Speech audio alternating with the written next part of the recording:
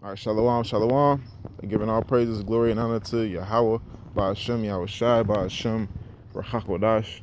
All right, double honor to the apostles and the elders at Great Millstone who were well, and peace and salutations to all you Akim out there preaching this truth throughout the four corners of the earth with truth and sincerity in your hearts and for the love of the gospel. All right, I'm accompanied here with the brother Gabaria. Shalom. And GMS Indianapolis camp. All right. And we're coming to you with another sit down. Excuse me. Speaking about the movie Bushwick. All right, we watched this movie Bushwick this morning, and it was hella spiritual, man. From the beginning of the movie, it was nothing but action and uncertainty.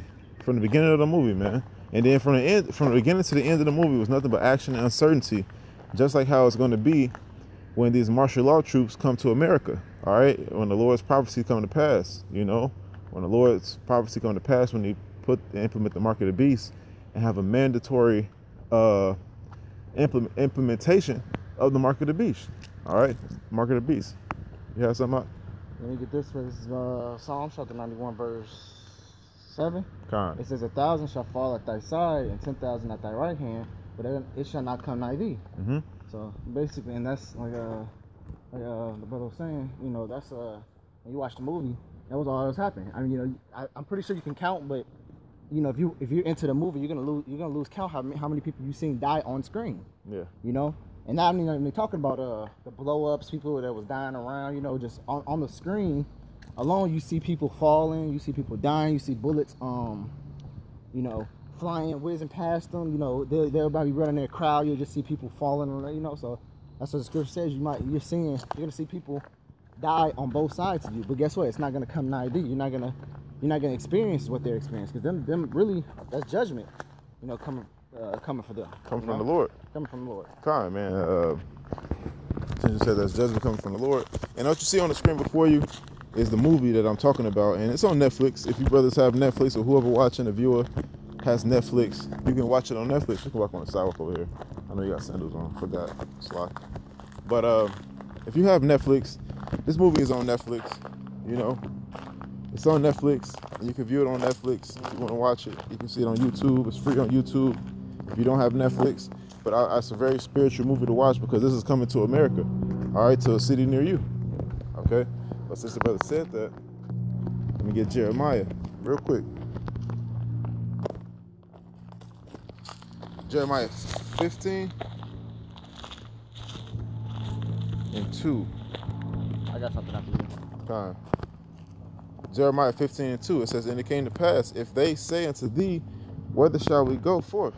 Then shalt thou tell them, thus saith the Lord, such as are the deaf to the deaf, such as are the sword to the sword, such as are the famine to the famine, and such as are for the captivity to the captivity.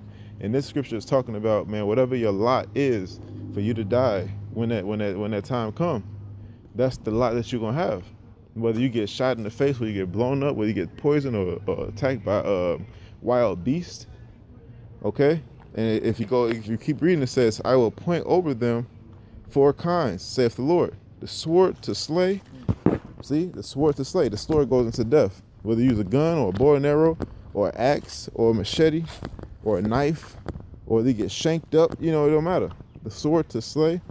The dogs to tear. So if you get attacked by a wild beast, Amos speaks about how you flee from a bear and flee from a lion, and a bear met him, and then you escape the bear, and then you lean on the wall and the serpent bites you. So that's symbolic of you fleeing from danger, meeting more danger. You escape the more danger and still fall by danger. Yeah, okay. No way out. Basically. No way out at all. It's death on every side. That's why the Lord said in the verse above, it says the death to the death, yeah. Sword to the sword, and famine to famine. It shows that in that movie Bushwick, it shows that right there at the first beginning, the lady came, she got handcuffed, and she see people killing each other. She just got handcuffed by some police or some military troops, yep. And then some people came and killed them, and then she was running on the gate, and she had broke the handcuffs off, and went over to like a little ditch or something, and seen 2 other guys kill a guy who eventually seen her and started chasing her. So she just got done getting handcuffed. That's actually a good point. You know, she just got done getting handcuffed, and then less than probably 2 minutes, you know, she had some other guys chasing her. So she didn't find no safety and no peace anywhere. And every building that they walked into, it was always someone already dead or someone already in there. Yep. You know? And it said, like, right after that point he's talking about, it's right in the beginning of the movie where she get handcuffed and zip tied by these martial law troops. All right, and they actually say it in the movie. He tells her, oh, they declare martial law. Yep. All right. So after these martial law troops zip tie her, you know, they zip tie her, and then she runs and break the zip tie, and she flees from danger to meet more danger from two men that's trying to rape her. And then she gets saved. Of course, it's Hollywood. Of course, they're gonna save the woman, you know. But I'm just saying, in real life, there is no gonna be no saving, man, because the Lord is gonna appoint over them what? The sword to the sword, and the death to the death, and the famine to the famine. Yeah. Okay. Verse 3, it goes on. It says, "I will appoint over them for a kind, saith the Lord, the sword to slay, the dogs to tear, the fowls of heaven, and the beasts of the earth to devour and destroy." Okay, so whatever judgment that you fit, if you're gonna be saved, you're gonna be saved. If you're gonna be destroyed, you're gonna be destroyed. You know, might be preserved for captivity, or you might be preserved for ICBM nuclear missiles, because the ones that flee into captivity is the ones that are gonna take that mark RFID microchip, which is what? Captivity under the beast, okay, in his system. That means you with it. And if you do take that chip, then you're gonna be destroyed by the ICBM nuclear missiles. You know? Exactly. You got something? Yep, this is Amos chapter 9, verse 10. It says, "All the sinners of my people shall die by the sword, which say, the evil shall not overtake nor prevent us." You know? So, hey man, all the sinners of my people shall die by the sword. All right? And that's talking about, that's basically, it's self-explanatory. You know? This the reason why America has to go through what it's going through, because Jake ultimately has to go through that trouble, like it talks about in Jeremiah the 30th chapter. Jake has to go through that trouble to be not only tried to, because you got some people that actually believe in the scriptures out here, so-called believe in the scriptures out here. So you know the Lord's gonna try them, all right. And if he find that they're worthy, guess what? He's gonna bring them through that fire, and he's gonna bring them through that fire, and they're going to be found worthy. That's why the scripture says in Revelation, it says what? He that endureth to the end, the same shall be saved, man. All right? And endurance is something that is not pleasant. 9 times out of 10, enduring is something that's not a pleasant thing to do. Because if you enjoyed it, it's not really enduring it, you know? That's kind of like a luxury almost, you know? So when you're enduring something, you're actually kind of suffering. Matter of fact, I think that's what the word enduring means. It means to suffer. Yeah, suffer in silence, I think. I think patience, patience means to... And the scriptures already talks about in Lamentations, it says, "He that both hope and quietly wait for the salvation of the Lord, the same shall be saved." To some to that effect, you know, in Lamentations. But the thing about it is, you know, there's Jacob trade. It has to come, you know, like the scriptures talks about in Matthew. It says, "What all these things are the beginning of sorrow, but the end has not come yet." You know, but these things must come. They must come to pass, because what? There was written in prophecy, and the scriptures talked about them, man. All right. So the things that you see in Bushwick, don't be surprised. And we actually got some glimpses of that right now. The only thing that we really didn't see in Bushwick and in today's in the year 2020 was really like a mass killing as Bushwick was doing, because it was like people was just rioting, looting, killing. Shit, it wasn't enough raping in it, but that's gonna be a lot going on too, you know. And one of the main characters, one of the main characters said, he said, "Oh, you're American," which basically shows you these people that's gonna be these army people that's gonna come raiding in your houses in your neighborhoods. They're not gonna be from America, man, because he was actually surprised that dude was from America. You know, he thought he was from somewhere else. He thought he was a foreigner. You know, because he said, "Oh, you can speak English." You know, he was basically asking the questions, and he was like surprised that you're an American, you can speak English like that, because he was expecting somebody from a foreign country. Yeah. You know, and that's what a lot of people are gonna try to reason with these UN troops when they're not gonna speak. And even if they do speak English, they probably would tell, "Hey, listen, don't listen to what none of these people say. If they don't do what you say, kill them on sight." Yep. You know, that's what they had. The orders they had in the movie. He said when he actually in the same part that my brother described, and he said, "We didn't expect there to be so many guns in this area." Mm-hmm. He said we didn't expect there to be so many guns in this area, but after we discovered that there were guns and people were fighting back, we had orders to shoot on sight if we deemed them a threat. Yep. And that's exactly what's going to happen today, man, because everybody got guns, man. The militia camps out there, they got guns. You know, Jay got guns. But I got a scripture. My brother quoted something. He said, "Man, these people, the Lord is putting everybody through a test, man. You know, this is the book 2nd Ezra chapter 16 verse 18. The beginning of sorrows and great mournings, the beginning of famine and great death, the beginning of wars and powers shall stand in fear, the beginning of evils. What shall I do when these evils come? So Ezra's asking, what shall I do when these evils come? What am I to do, Lord? You know? So verse 19 says, behold, famine and plague, tribulation and anguish are sent as scourges for amendment. What does it mean to amend? To repent. Okay? To amend for your sins. To accept that you have done them. To acknowledge your sins and ask for forgiveness. That's what amendment is. You know? To atone. You know? So all of these scourges are meant for things for amendment. So all those that are sorry, that are truly, sincerely sorry, the Lord's going to have mercy upon. But those that are proud, man, the Lord is going to destroy all of those things that's written in this 2nd Ezra 16, 18, and 19. But it says, verse 20, but for all these things, they shall not return from their wickedness. So all of these things that the Lord is going to send upon them, they shall not return from their wickedness. That's why the scriptures say, why should I stricken you more and more? I mean, why should I stricken you more? You will revolt more and more. You will revolt more and more. Why should I stricken you anymore when you're going to revolt more and more? Because a stricken, a whooping, or a punishment is to what? For your correction. For your correction. You know? But you're not getting the point. You're not getting the point of what the Lord is doing. So thus forward, guess what? You just have to die. That's you right. Know, what's the point of keep whooping the child over and over and he's still doing the same thing? He's still gonna bump his head. Yep. You're whooping him so he can get better. So he can get better. So he won't do that act or whatever he did. He won't do that anymore. You know. But you people are making an enjoyment. You people are making a pleasurable place out of your punishment. That's right. All right. That's for America, man. Americans are punishment, but that's where you have Jakes living comfortably. I actually was working with a nigga woman who said she's actually comfortable with her job, man. She said she likes her hours. It fits right into her schedule with her kids going to work. She makes enough money to pay all her bills and then some to have left over. And she said she was comfortable. I'm like, man, you're not looking for nothing better. That's actually a Drake. That's actually a normal, common Israelite dream to be They use this term to be financially secure.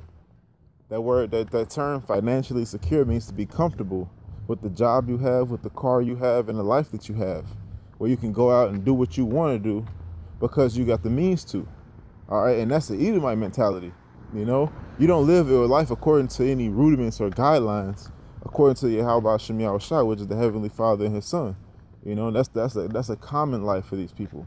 You know, did you have something? I did. This is Zephaniah chapter 1 verse 12. It says, "It shall come to pass at that time will I search Jerusalem with candles, and punish the men that are settled on their leaves." Yeah, perfect. It says. Wait, read that again. It says 1:12. It says, "And it shall come to pass at that time I will search Jerusalem. I should search Jerusalem with candles, and punish the men that are settled on their leaves." It says that say in their hearts, "The Lord would not do good, nor will He do evil." That's right. That's back to the scripture I said. It says what? The Lord shall not prevent us, nor overtake us. You know, basically saying what? Oh, the Lord is never gonna come back. You know. I'm like, wait, what? You know, whoever said that? You know, basically always it says what? Putting off the day of the Lord, man. Yeah. You know, saying, oh, the Lord's not gonna come back, and if He do come back, He's gonna do this, He's gonna do that. You know. Bro, some people actually out here that say, if the Israelites are right, then we're fucked. Bro, people actually come out here and say, oh shit, if the Israelites are right, then we're fucked. Because they don't believe that the Lord's coming back. But we out here preaching it, and they hear us preaching it, and they listen. But they like, oh, okay, I hear you, but I don't believe that because I'm settled on my leaves. Yep. When you look at that word leaves, it goes into shamar, which means protection. See, they are protected in Esau's society. These people are protected, and they trust in it. So the scriptures talk about how you trust in a broken reed. When you lean into the broken reed, and it's not even a staff, it's a reed. A reed is a what? A twig. Like it's small and it's well, reed is the beginning part of a staff. Just like a clarinet. A clarinet has a reed, but it's that pointy part. Yeah, it's near the mouth. I was thinking more like when you go fishing, you got a reed because that staff used to be called a reed before it was like a fishing pole. Right. But yeah, like that pointy part of a staff, and you lean into it for support, like you leaning into Esau for support, like help me out, I need some help. And then Esau stabbed you in your back because that reed is going to stab you in your hand once you lean onto it. Because the scripture called it a broken reed, you know. Oh, You know, it's meant for support, but once you once you trust it and you put your support on it, it's gonna do more than there's gonna do more harm than good. That's right. You know. And that's the leads that these people are settled on. But the beginning part said, it says that I will search Jerusalem with candles and punish the men that are settled on their leads. He's searching Jerusalem because what? In the book of Proverbs, it says that the candle of the Lord is the spirit of man. The spirit of man is the candle of the Lord. So how is the Lord searching Jerusalem with candles? With his men. Because in the book of Hosea, it says, I have hewed them by my servants, the prophets. And also in the book of Matthew, it shows you, says, let your light shine before men. That's right. No man put a candle up under a bushel or up on a bed, but on a candlestick, so it can give you light. Exactly. And then also it says in 2 Thessalonians that 2 Thessalonians 2:8, it says the Lord have consumed them through the spirit of his mouth. Who is the spirit of the Lord's mouth? The Lord's mouthpiece, which is the prophets. All right, so the Lord is hewing these people down. He's killing these people by his servants, the prophets.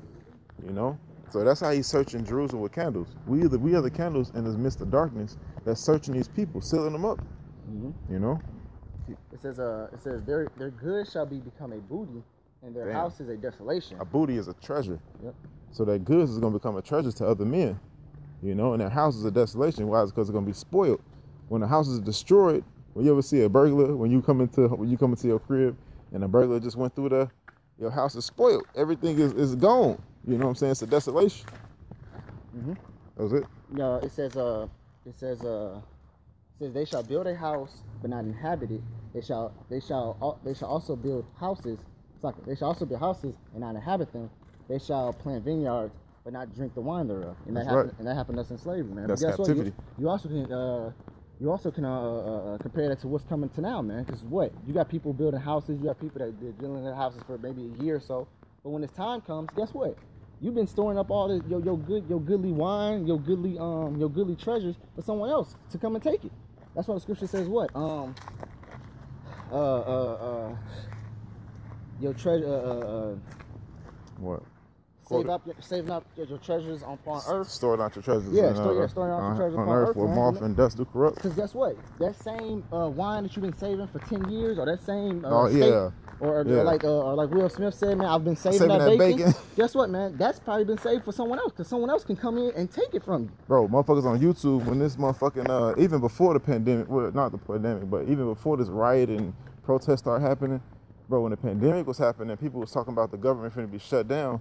They was going and not looting, but they was going and buying up all the toilet paper. Yeah. You know, panic shopping. I've actually seen a person say, this is on social media. I've actually a person say, he said, listen, he said if you bought all that meat at the grocery store and you ain't got a gun, you bought that meat for me. That's what I was going to. Yeah. See, we finished it. That's what I was getting to. We could have did it right there. Yeah, we could have. But that's what I was getting to. Because, bro, these people are already in the spirit of that day. Mm-hmm. They're already in the spirit of that day. It's just that they scared of the police. Yeah, exactly. That's why in the Apocrypha it says what? The courses of men shall stand in their way. Well, it shows you what if police doesn't have no authority. You'll see what the people do. They riot and take everything. Yeah, they knock the police out. Yeah, and guess what happens when there's no more stores to loot? You know, what's the next thing that you think of? Oh, you forgot. Oh man, that fucking nigga had a such. I was in his house a month ago. I seen that big ass them 2 deep freezers he had for lunch, man.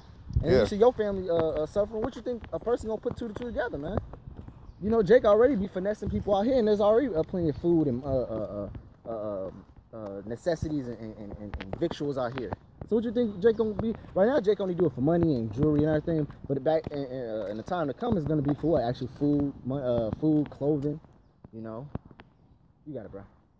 I'm looking for the scripture real quick. It talks about how sedition among men.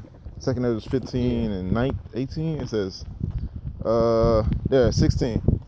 So 2 Ezra chapter 15, verse 16. For there shall be a sedition among men, and invading one another. Mm-hmm. They shall not regard their kings nor princes. Yep. That's not regarding the laws and the rudiments that they abide by. Governors and mayors. Yep. There's not going to be any law enforcement to enforce the law. Even famous people. Even So the tables are going to turn. Because what? The scripture says, he that depart from iniquity maketh himself a prey. Because there was no judgment in the land. The Lord was wroth. So there's no judgment going to be in this land in that day. There's not going to be no judgment. There's going to be like, oh, you did this, so you're punishable by this. Right. Because the course of their actions, I finished it. Hey, Joker even said it on The Dark Knight. He said when the chips are down, these people, these civilized people, he said they'll eat each other. He said they're only as good as the world makes them to be. So basically, that's epic. If the world says this is good, then they'll try to do all the way up into the world. Basically, if the world said at this point you're good, but if you ever overstep that boundary, you're a bad person. Yep. But guess what? When that boundary is no longer there, there is no good and bad. There is no good or bad. Everything you do is already good. It's gonna be good in your own eyes. It's gonna be. That's why he said that these people will eat each other. You know. Right.